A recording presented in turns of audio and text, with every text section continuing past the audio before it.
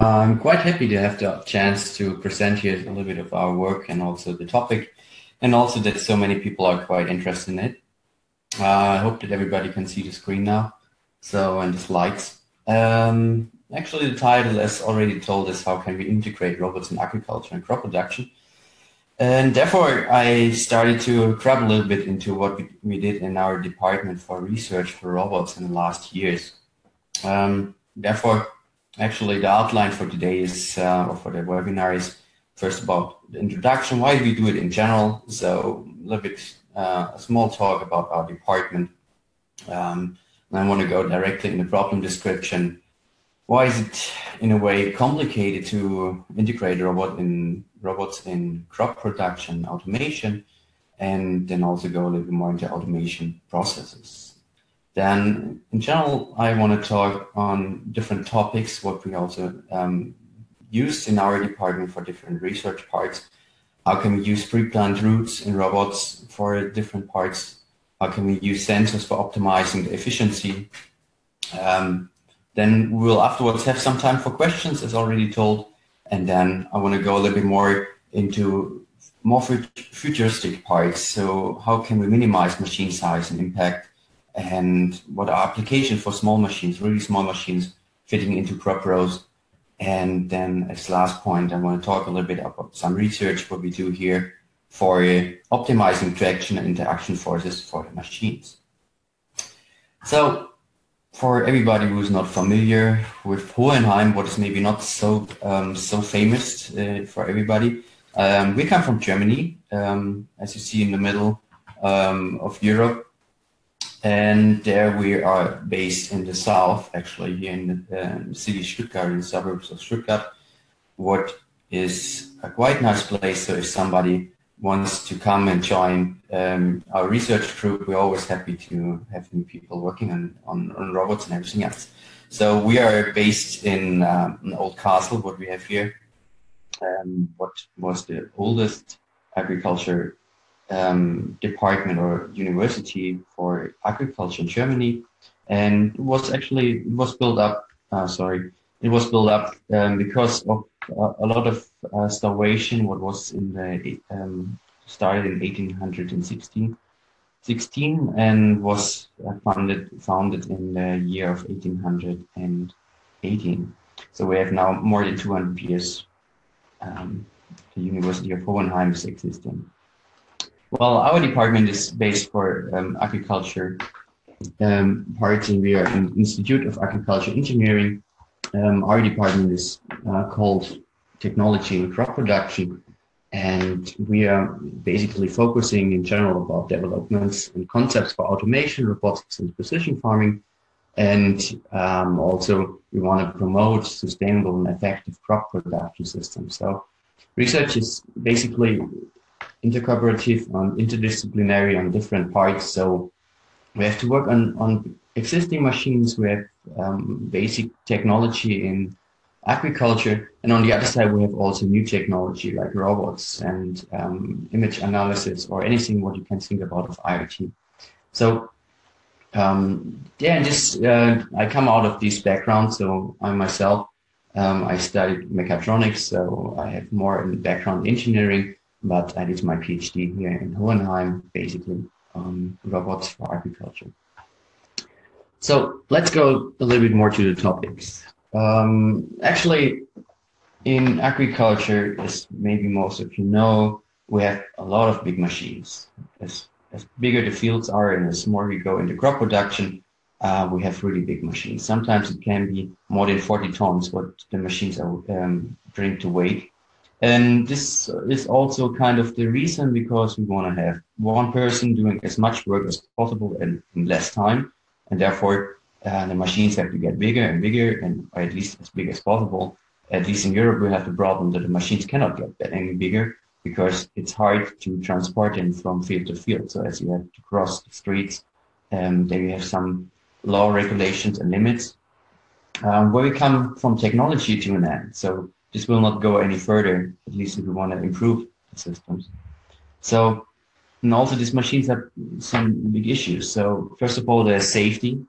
This is definitely not a safe place what is guy is sitting in here on the left side. So in general, also we have to get these machines really effective because they're quite expensive.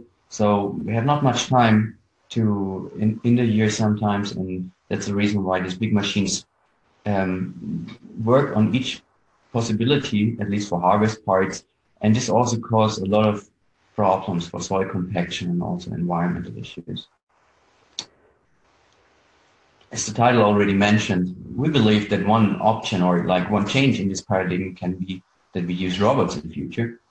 In general, you could say there are many different ways how we could use robots. It could be in one way like a moving vehicle, what is just using conventional ways to spray in a vineyard, or using different tools for weeding or anything else. Or like if you think really futuristic, maybe we have in future drones doing the harvesting way, or transport, doing the transportation between the parts. Who knows? Actually, I don't know. I think anybody who tells or says he knows it is not true, because the future will tell, and it's really depending how the technology will develop in future. But I think it will be a really interesting next 10 years, maybe 20 years, when robotics is coming more and more into agriculture. In general, a robot, maybe I took this small robot Wall-E because I really like the movie, and also it's a nice example of a really mobile and attractive performing robot. That this robot has to know actually where it is, how is the close environment, and also where are the objects of interest.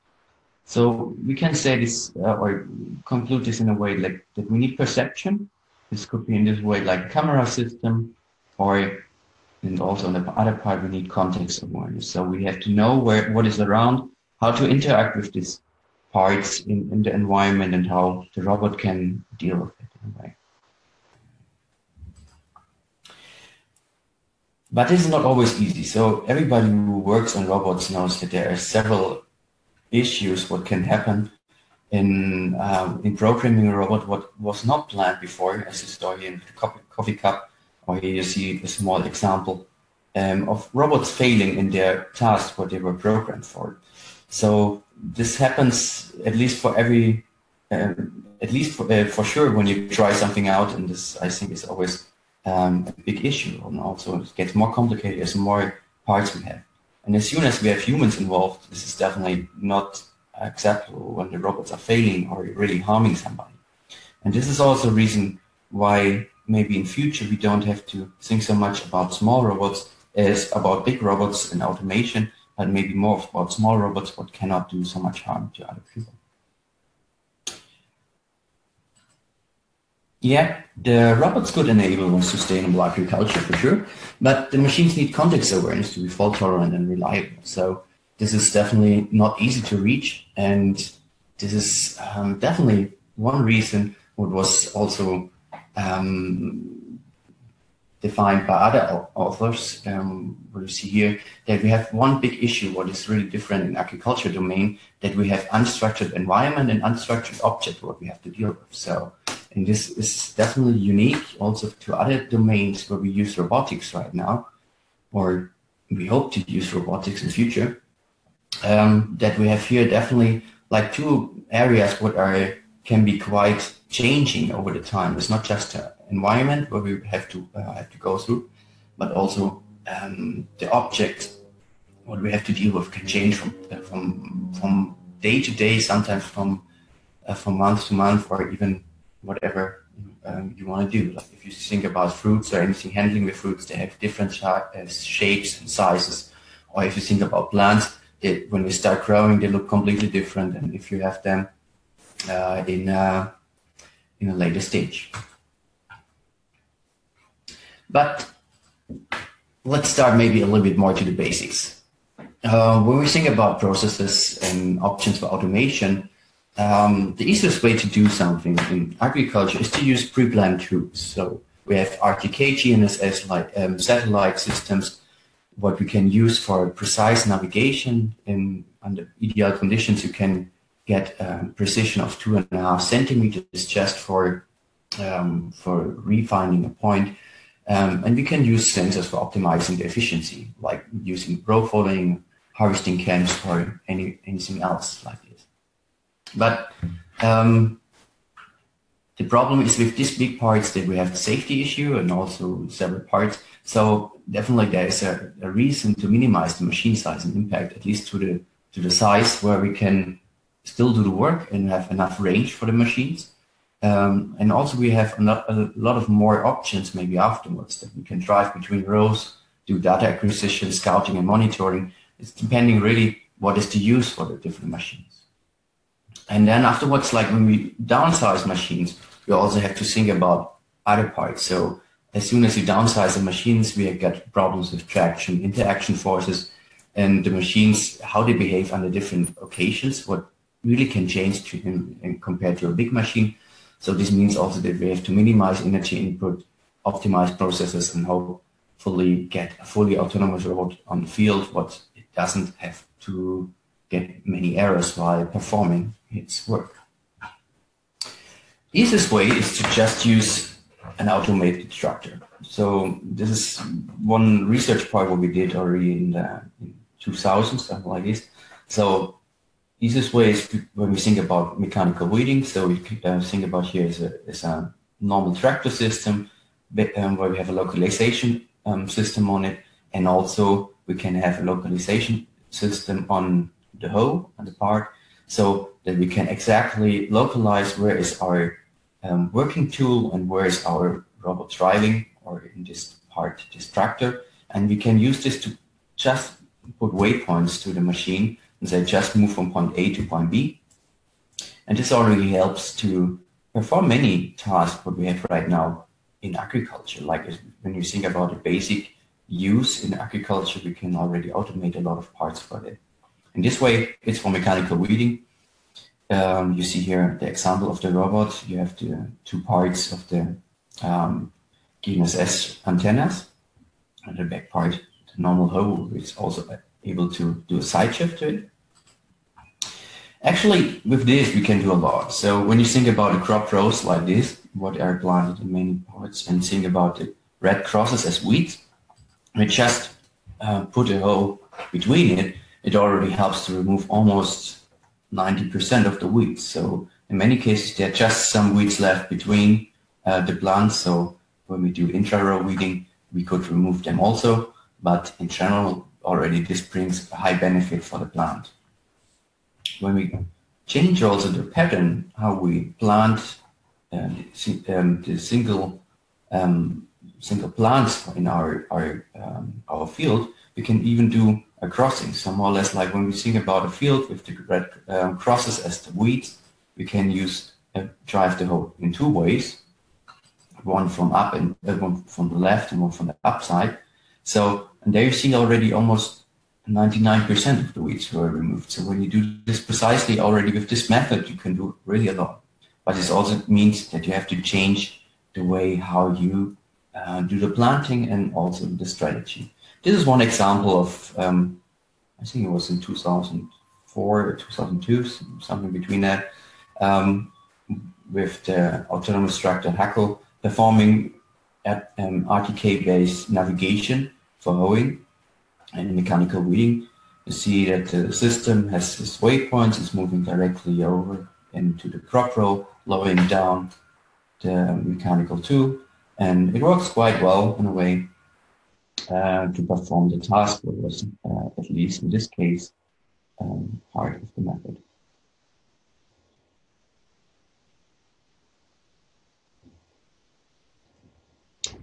Problem with this method is that when we use RTK-based navigation, we need a route planning before. So it's not possible to do this online, or in many cases that the system is designing itself.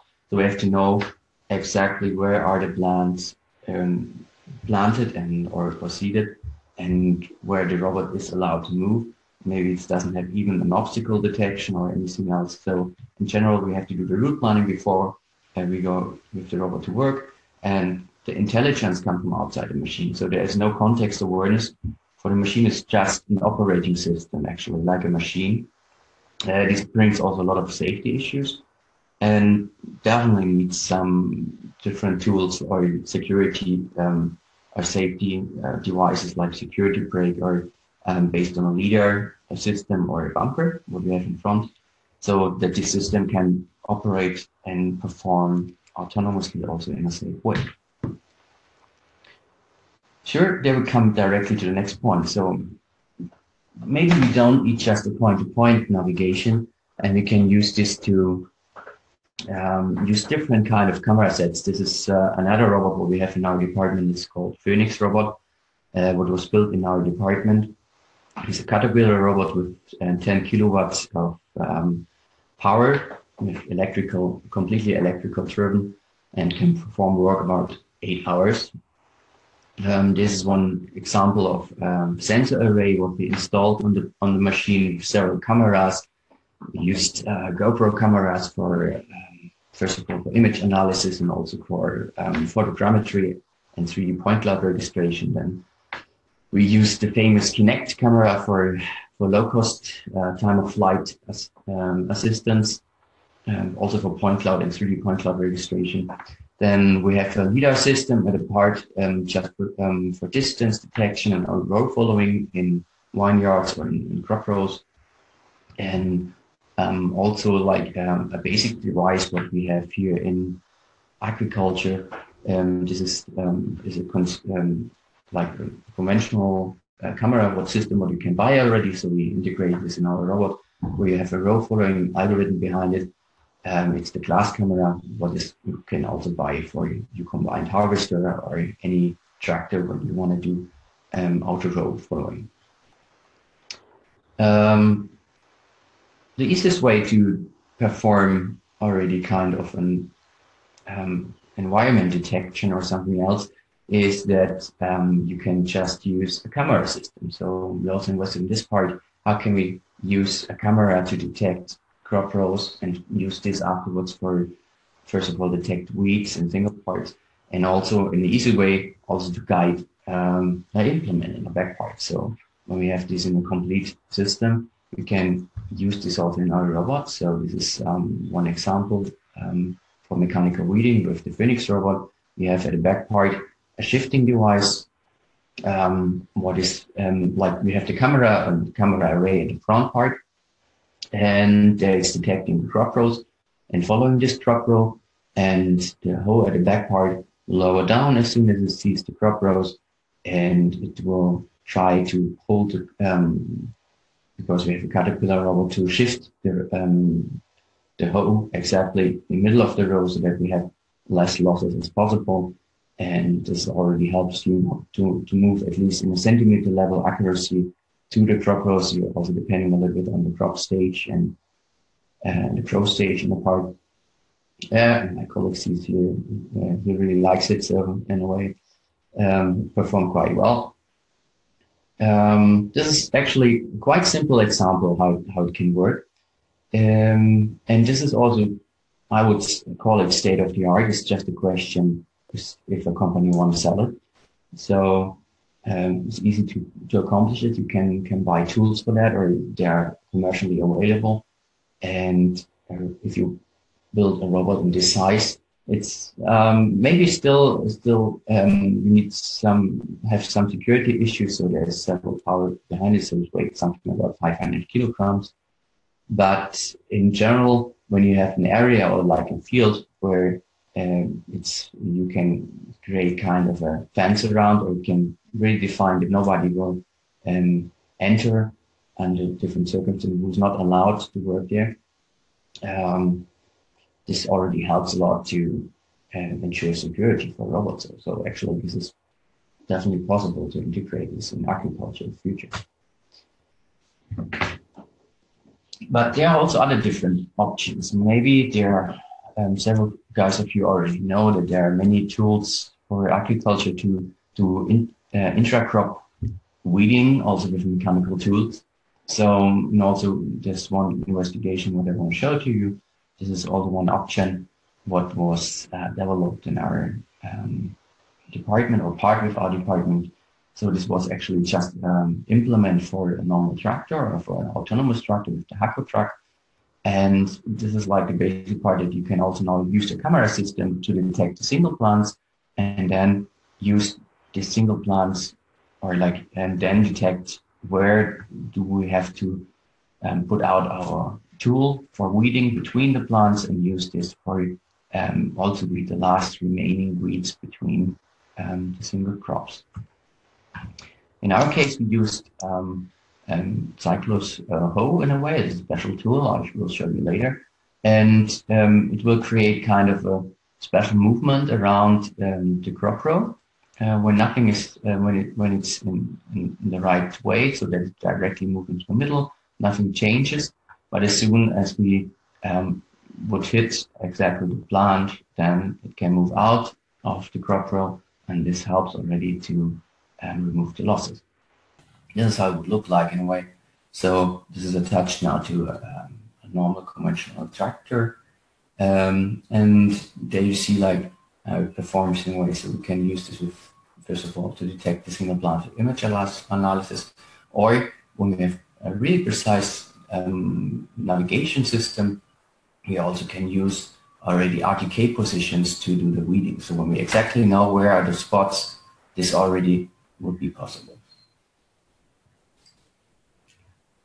Another example is the weeding also between in vineyards or also in orchards. So this is one example what we also build up. So as we have at the back part of the robot, we have a shifting attachment. So we can create kind of a rotary reader at the back part and use different sensors to detect objects. Like in this case, it will not work with small plants, but if you think about a tree or anything else, this already could help to read between the trees. So this is actually also, we were at this example. So we have here now the example for weeding between trees or some vineyards.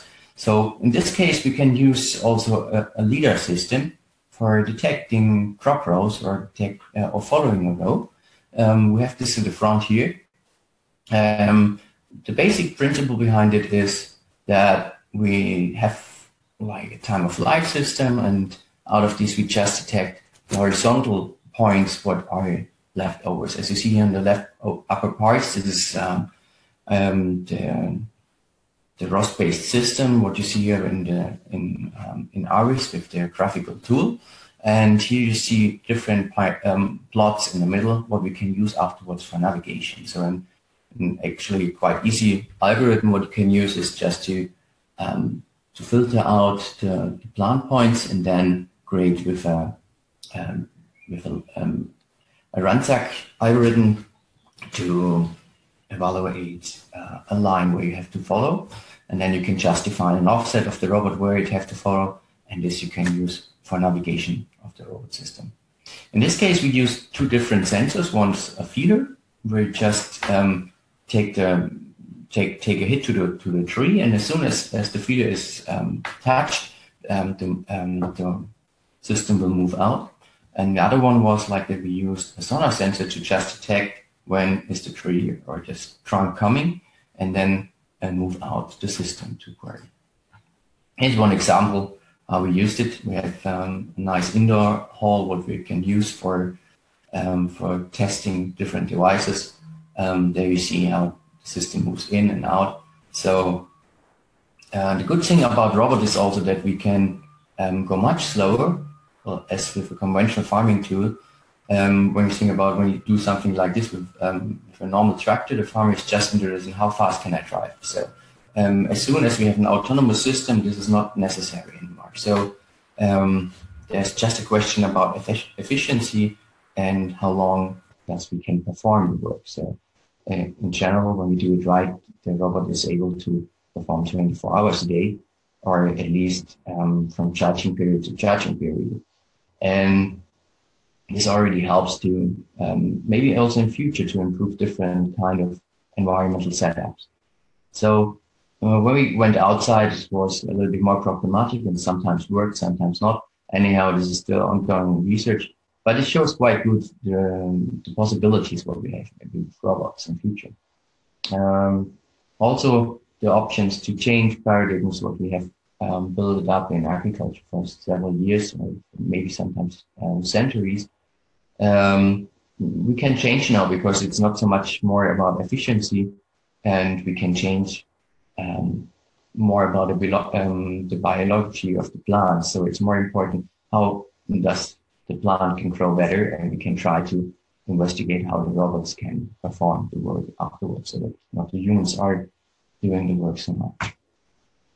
So in this part, I want to do a short break and give some room for questions for the first part. Okay, good. So we already have a question.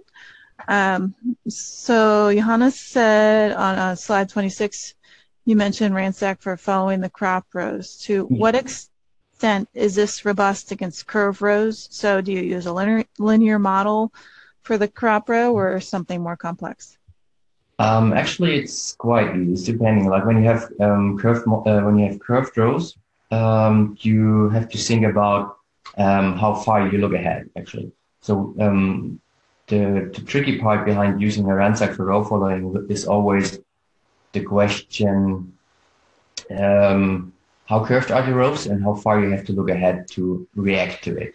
So in a way, when you look too far ahead and the curve is too short, it will just eliminate it. So in our case, we use for crop row detection, and in curved rows, we use we just filter out maybe something like 3 or 5 meters around the sides of the robot. So you can just do a box filter around it, and then use a ransack to estimate where the crop row is going. So when you have even higher angles, then you have to go maybe a little bit less to the part. So we also use it in small robots, also in the field robot event, and there it performs quite well, actually. But there we go with different filter settings than with the big robots in vineyards, for sure. Okay, so it's like locally you think of them as linear. Yes, well, it's always a question about how you filter out the point cloud. Okay. This is the question.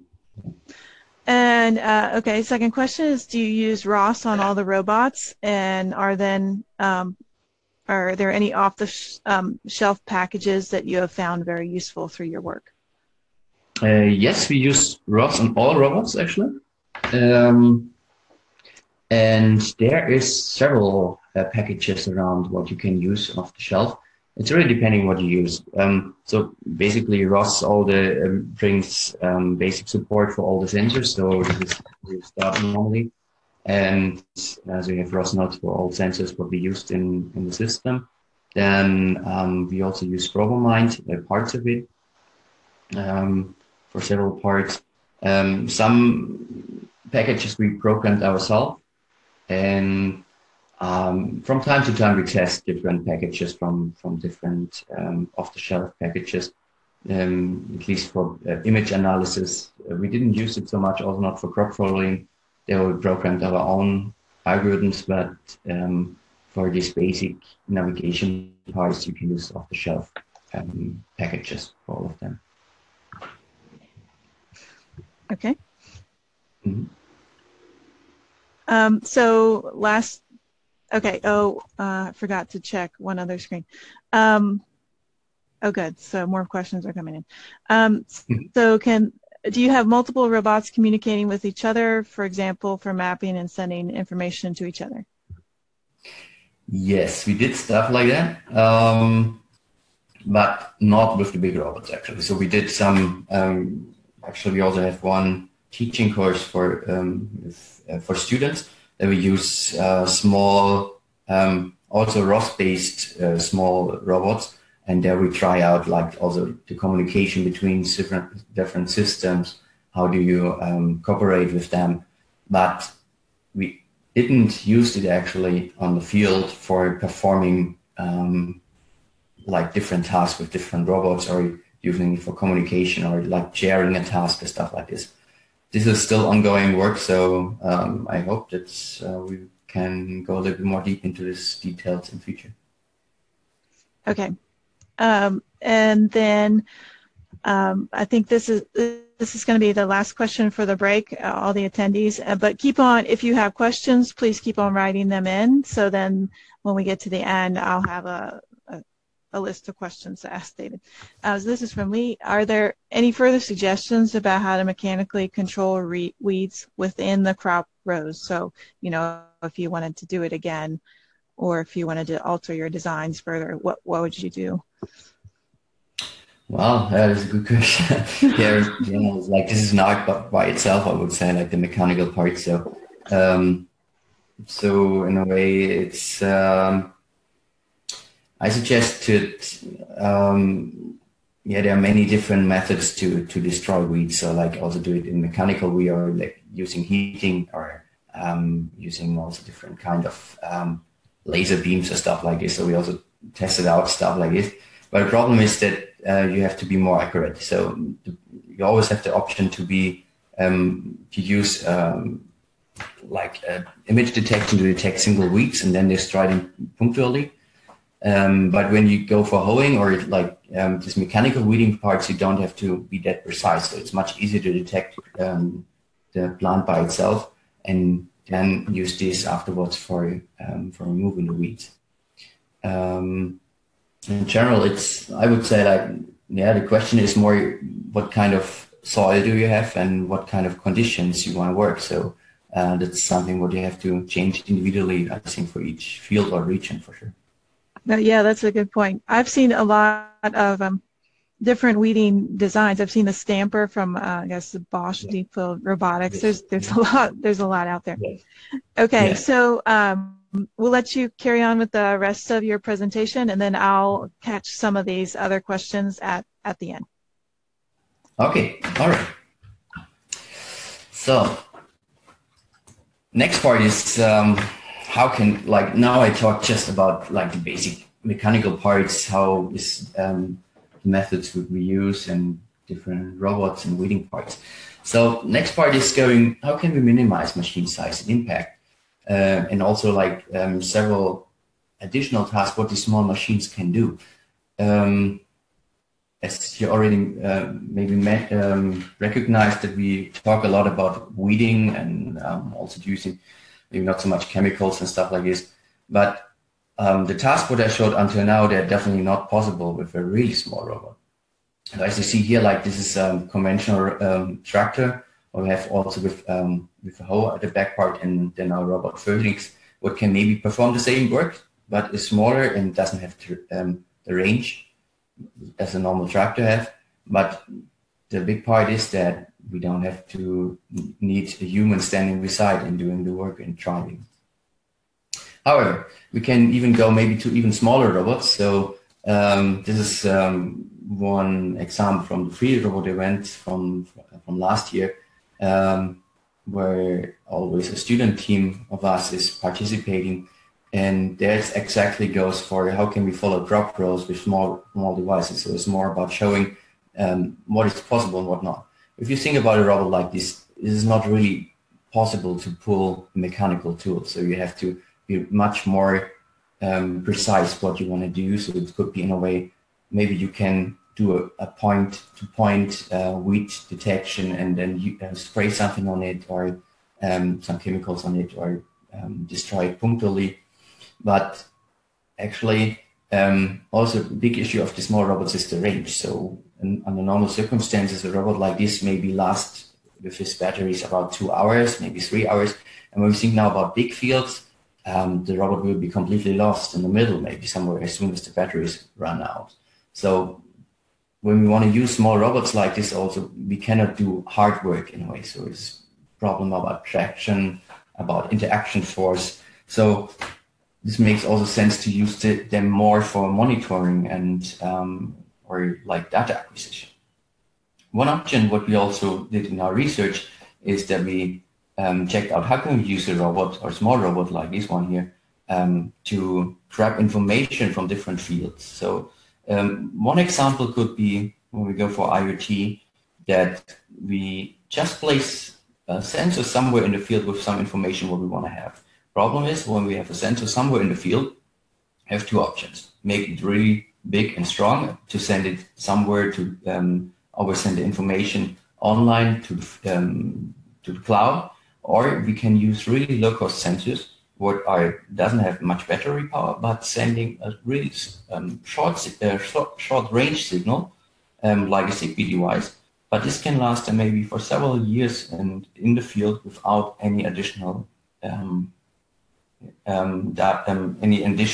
energy supply. And this makes it interesting for big fields.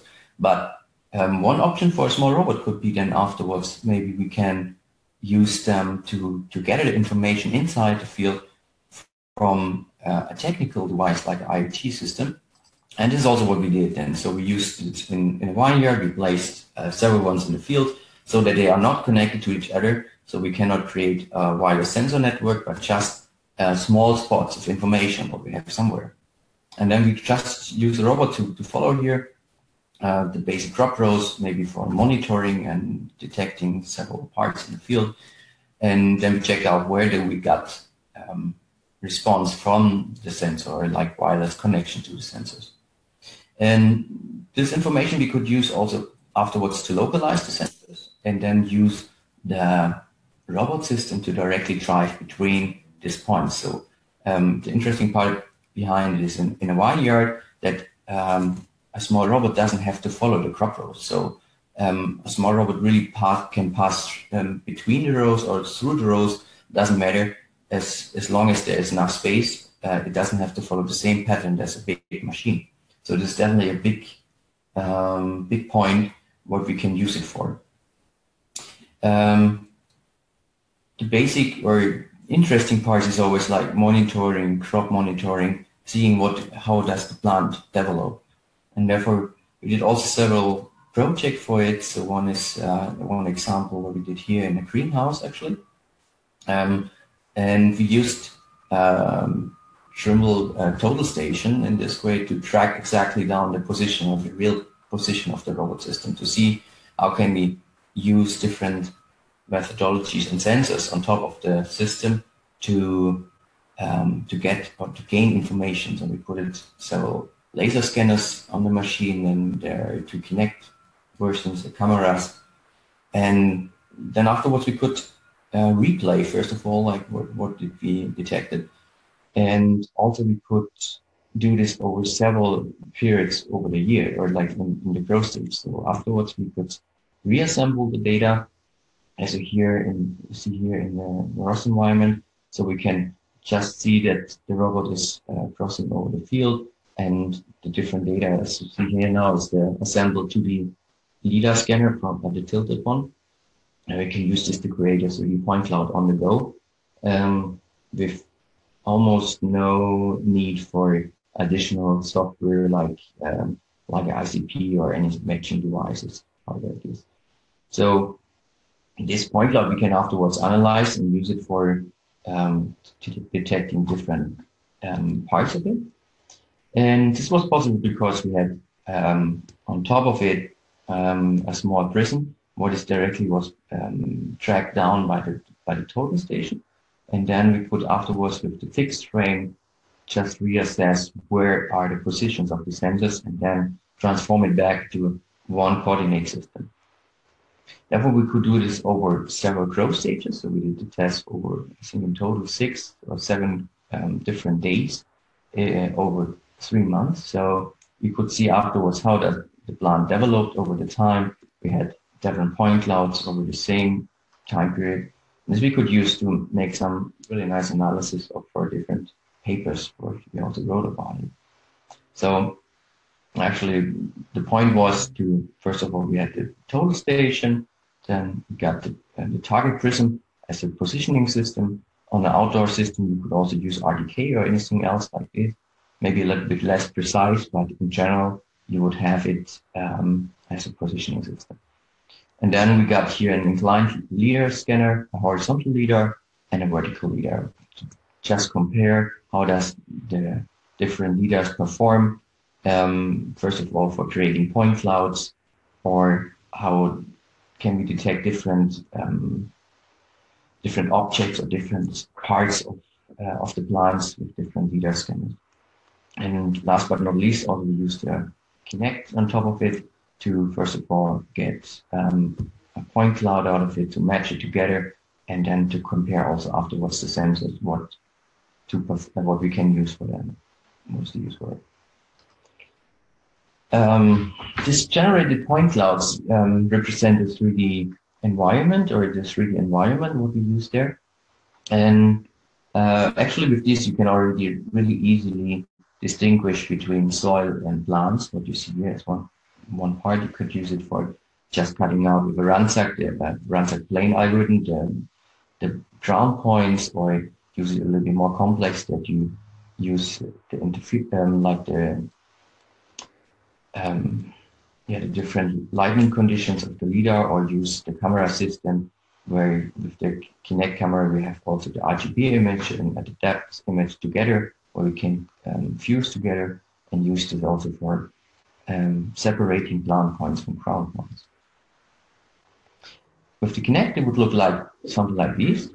We used basic ICP matching algorithm, a little bit adjusted to our problem. So basic algorithm almost on all days, like these basic algorithms normally don't work on agriculture, so we always have to adjust them a little bit. So in this case, we also developed a little bit a new methodology, what is fitting perfectly to the field what we had here. And problem is sometimes also that the matching is not well performed. This is a big issue, is that when you pass the rows, that the plants are also moving in a little way. So this makes it really hard for 3D reconstruction in different parts, that you are really fitting the same point as the last time. Okay. We used it to compare also how does it perform the reconstruction if you just drive through the rows with a robot from different sides. How does the accuracy goes up or down depending if you just use one shot or different shots.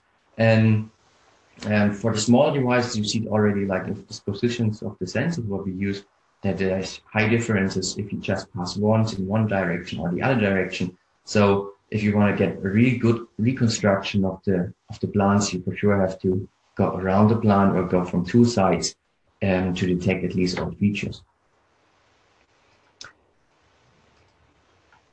Then afterwards, you can use this for leaf area estimation. This is basic point. If you just remove the points of the ground and then use this afterwards to trim it back again, then you can already use this for estimating a leaf area of the point cloud. This is quite okay from the accuracy.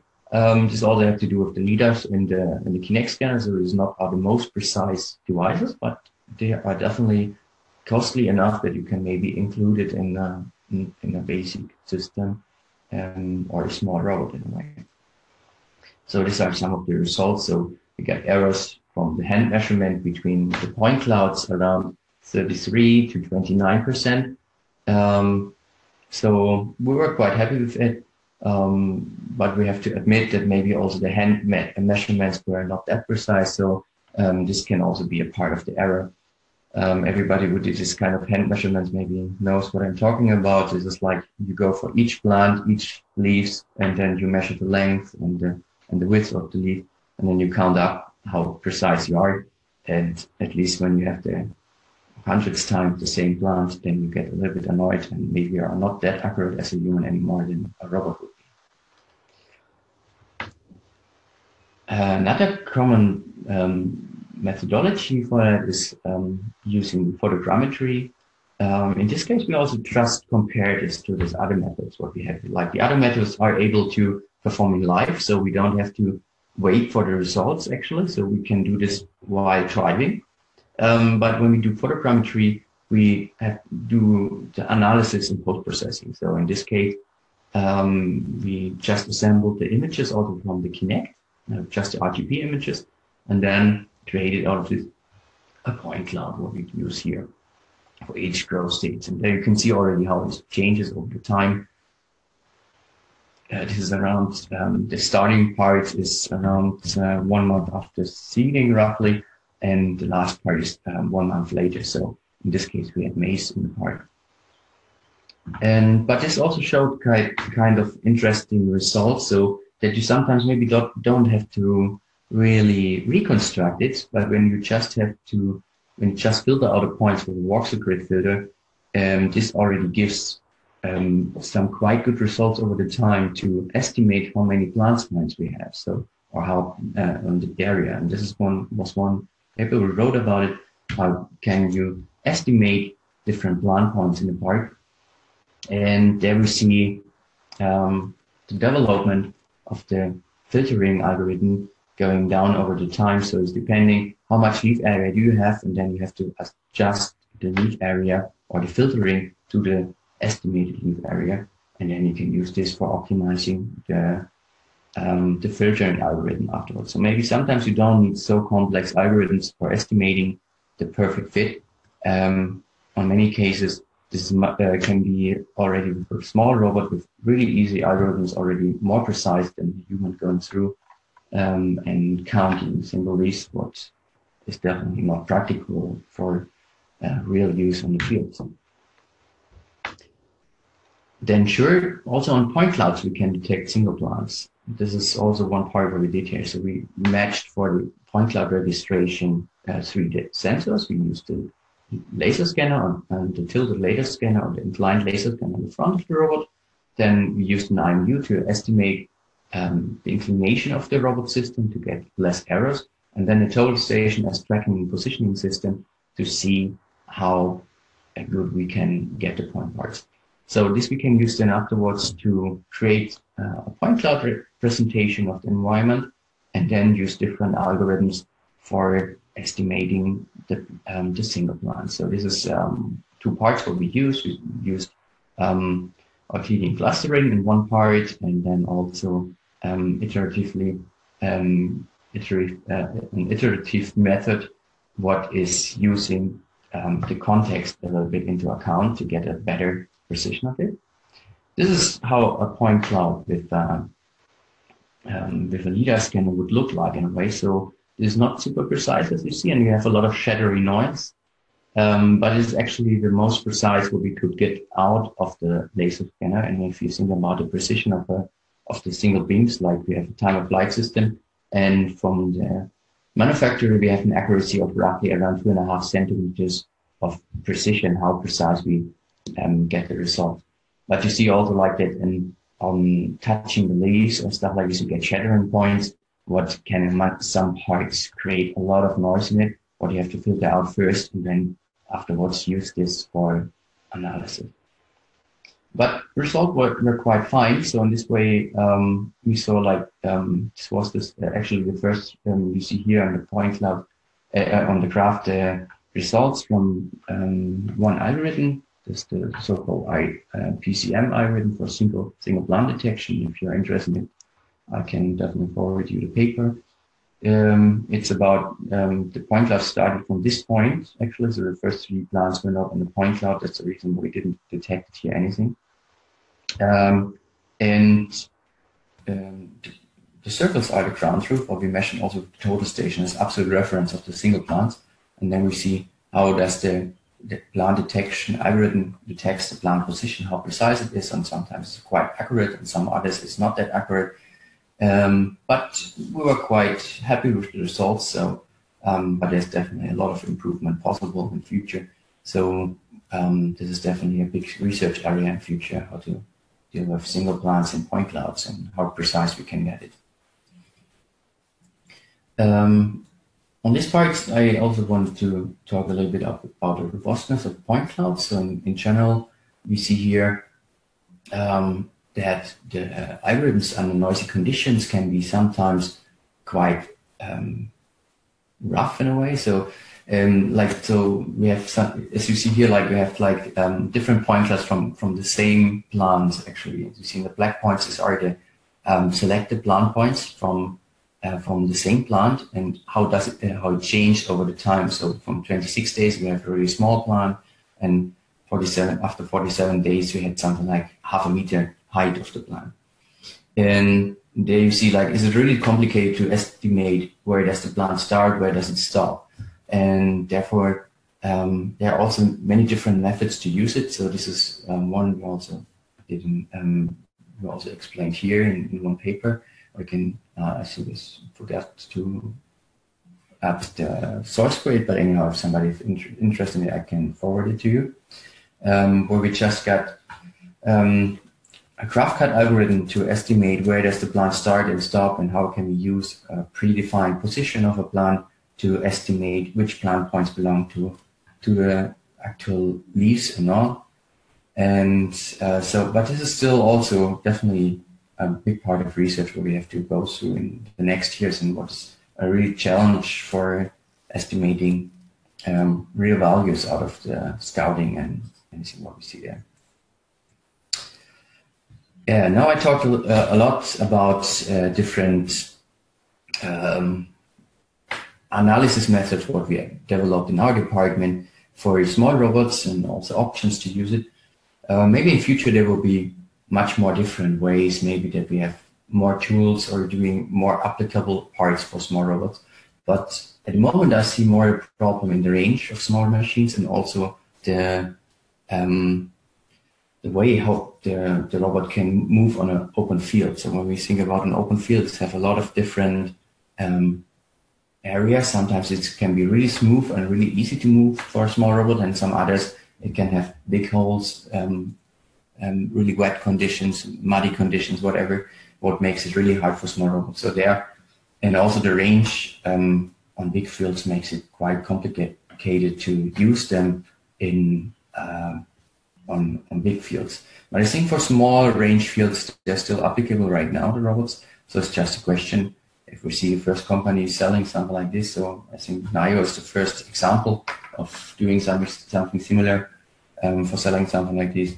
And I'm waiting forward to see the next companies putting their ideas on the market. But we were always thinking about how can we change this paradigm between small machines, less force, less range, and so on, and big machines doing all the work, but they are more dangerous and not that effective in a way, and maybe not that well suited to the task what they have to do. So we were doing some research on how can we change this paradigm that when we want to have a lot of traction and force, that we have also put a lot of weight on the machine. Like if you think about a normal wheel, when it's taking or bringing force, attractive force, we have to put at least this the same weight on the wheel as it should pull afterwards. So if we have you could think about it like when you want to pull something around 200 kilos, we also need a vehicle what is at least 200 kilos of weight.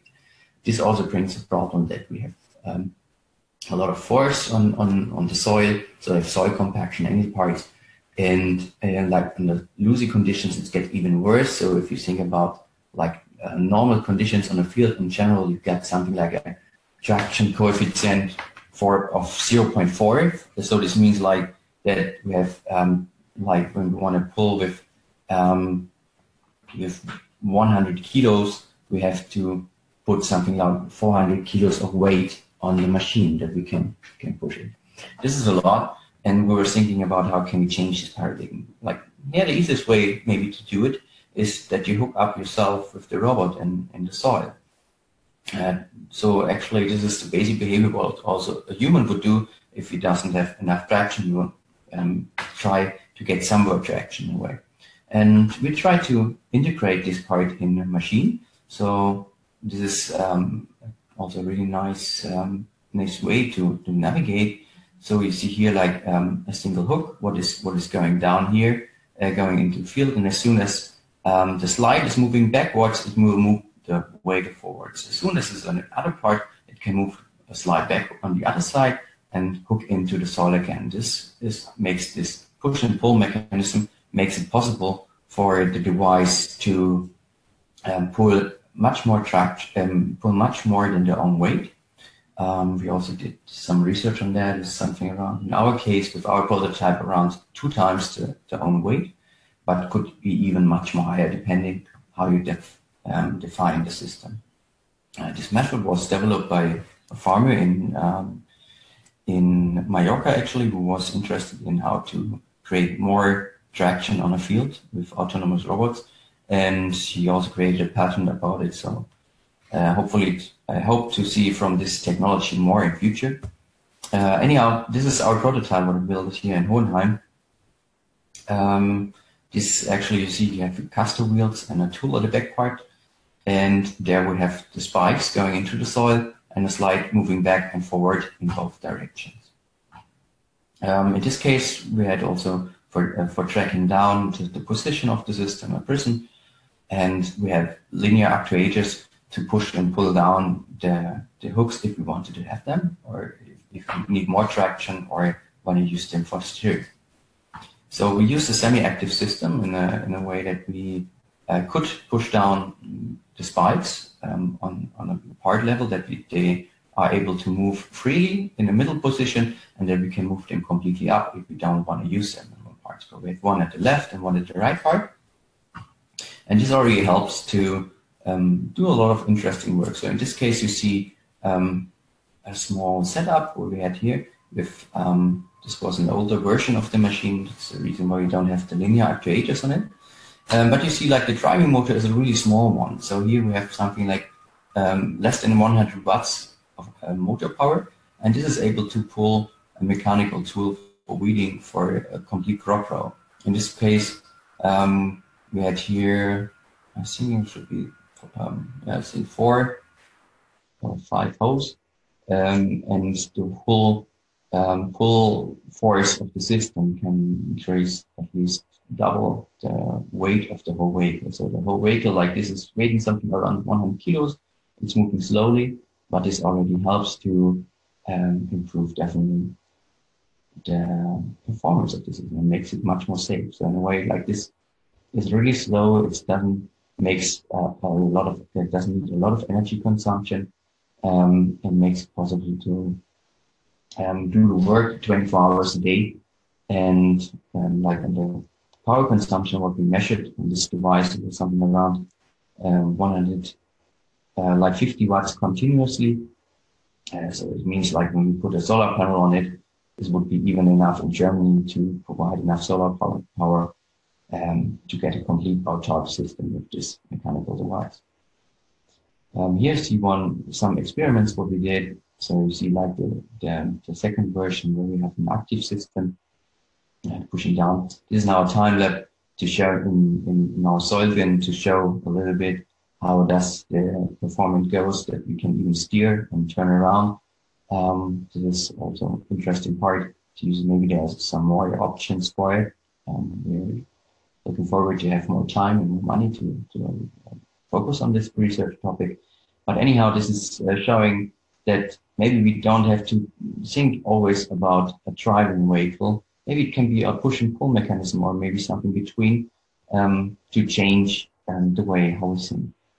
This is the last slide. This is showing the graph about force measurements, what we did also. It can create up to 1.8 kilonewtons, and this all with a weight of 70 kilograms of the whole robot system. This is actually already my last slide. So this is always a picture what I always like when I think about robots, the future of robotics in agriculture. Maybe we can change the paradigm in the future with robotics, that we don't think about big fields, monoculture, and anything else, but that we can use synergies between different plants, that small robots can really do the field work in a way and do it autonomously, maybe with some more intelligence than they do it right now. But this is really futuristic. Maybe in 50 years we could see something like this, maybe even earlier, or maybe never, we don't know. Or maybe it will be on the other way, that we are really the other way, and future robotics coming to agriculture in a way.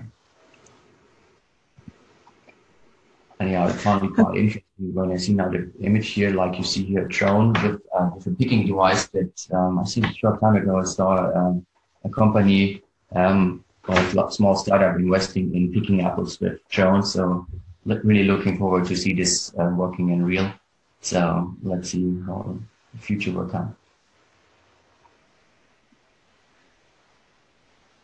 So hope that there are some more questions. And then... Yeah, there are quite a few questions. So I'm gonna start with Santosh. Let me go back to where that was.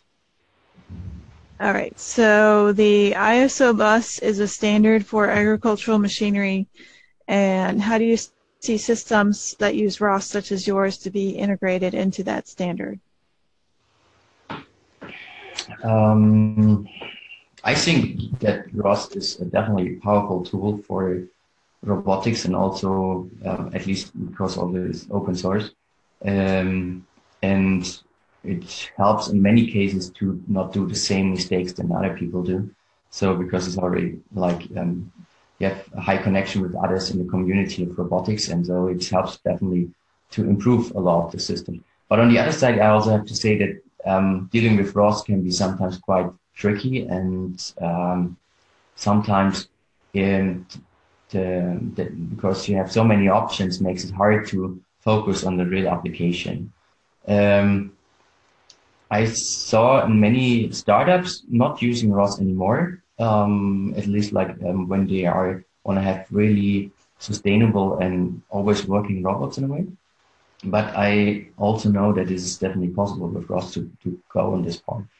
It's a question of how also like for companies this really will work, because as the open source software brings some problems for the companies to resell the code.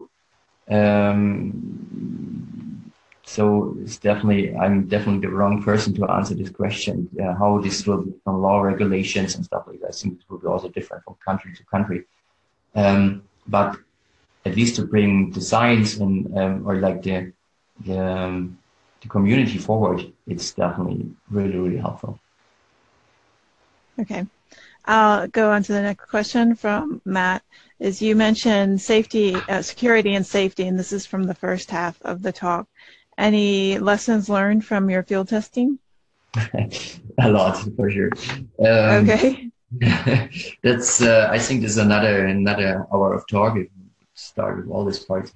Actually, there are many issues with safety, and also field tests, and like it's like always like it's like Murphy's law. Like what can happen will happen in a way. So from safety parts, like just the basic part is on an open field where you doesn't have where you have flat ground, you can really easily make a system what will detect a human coming close and will stop the machine. But as soon as the grow stage will start and you have kind of like touching leaves or touching branches and stuff like this, get really, really difficult to first of all distinguish between the different objects. And also humans are, they're really interested in testing machines, I would say. So if you have a robot working somewhere in the field and somebody sees the robot, he will try out to stop it. And he will try out when does it stop and when not, in a way. So there's always a kind of playing around like with a dog in a way. So and this makes it also really, really tough for the engineers to think about all occasions what could happen. And for sure there will be like there was never a system good enough to deal with all circumstances, for sure. Okay. And then there's some questions from Corrado that I'm going to combine into two. On the introduction into miniature or mini robots, the part on the field event, the range for miniature robots is usually 2 hours, or I guess the duration for the robots. What about self-charging robots? And what about, or have you considered or used collaborative multiple mini robot systems to overcome range issues? Mm-hmm. Yes, there are quite a lot of ideas about that. So like the easiest one is use a cable, like you have a power source in the back part, and then the robot is just pulling a cable over the part. I just saw a short time ago from John Deere a tractor using this for electrification, and you can use it also for a small robot, but you also have the traction problem. Then charging, yes, it's definitely the easiest way. What we see also with lawnmowers, that you have, but also this brings you to the point you need an infrastructure in the field to do that. So if you want to have a charge, you need from time to time a charging station where the robot can go through, and this brings also some problems for infrastructure to build it up. I think in some countries this can be easily done. In some others, on big fields, this can be really challenging for sure. And also a question, how much does it really helps in a way? So maybe the farmer have to bring like local station, like solar charge systems or stuff like this. It's definitely possible, but it's also a question if it's affordable, because this change of the infrastructure will also increase the costs for the robot. And yeah, sure. And also collaboration or just thinking about sharing batteries, sharing petrol or whatever could be an option. But there is still like the issue, what do you do when one robot is stuck, or like, there's like this cooperation is also a problem, how to share strengths, how to share the parts, how you can deal with it. I saw some research about it, but we never invested in this until now. All right, thank you. And I'm going to move to the next question is from Joe. What is the scope of micro aerial robots for monitoring crop health? Oh, good question. The scope.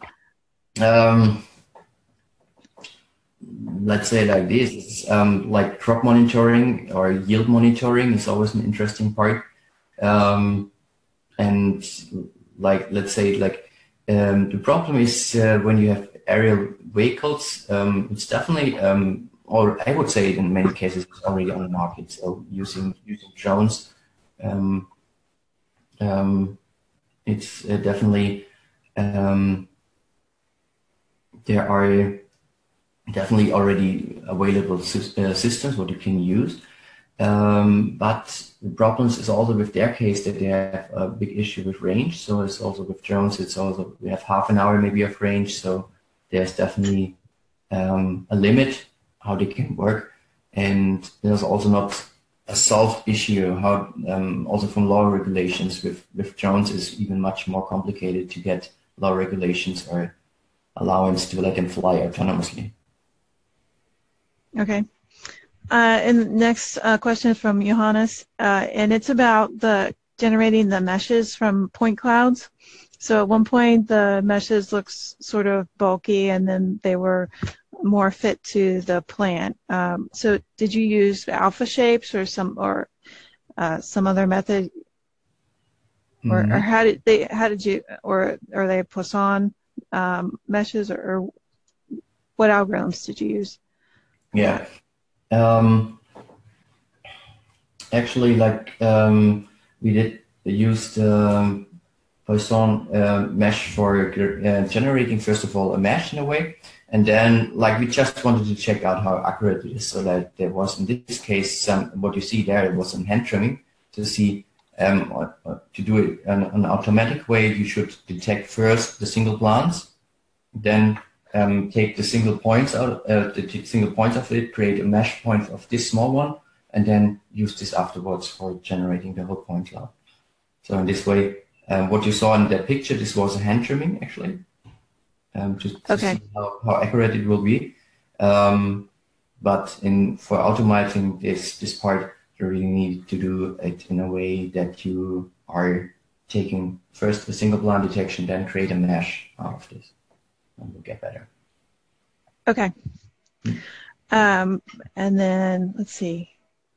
All right, I'm gonna do two people who haven't asked a question yet. So Ishmael, it's on the sensing of distinguishing crop plants and weeds. How the robots distinguishing crop plants and weeds in the very early growth stage. He's interested in algorithms.